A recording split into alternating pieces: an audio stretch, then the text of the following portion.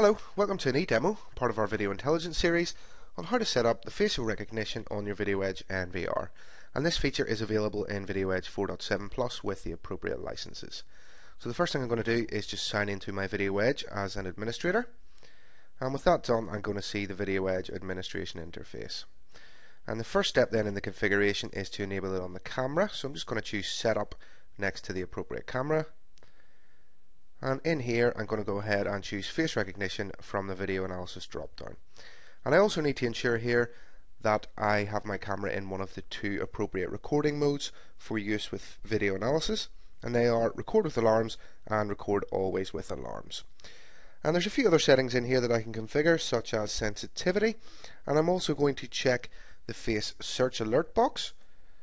And what that's going to do is enable me to use face recognition alerts that are sent from the VideoEdge in my clients.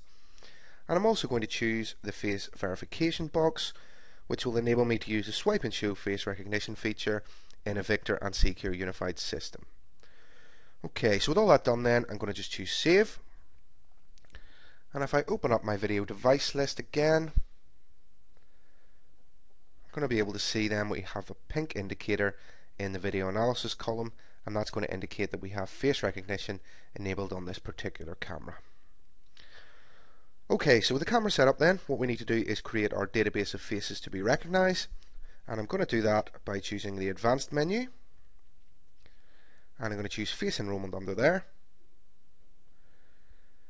And what I need to do to add a person to the database is just choose the plus. I just enter their name first of all, and then I can go ahead and browse for an image. I can add multiple images per person, up to 12, and I can have up to 1,000 people in my database. For the best results, you should have suitable illumination on your images, the individual shouldn't be smiling, and they should have their face vertically aligned in the picture.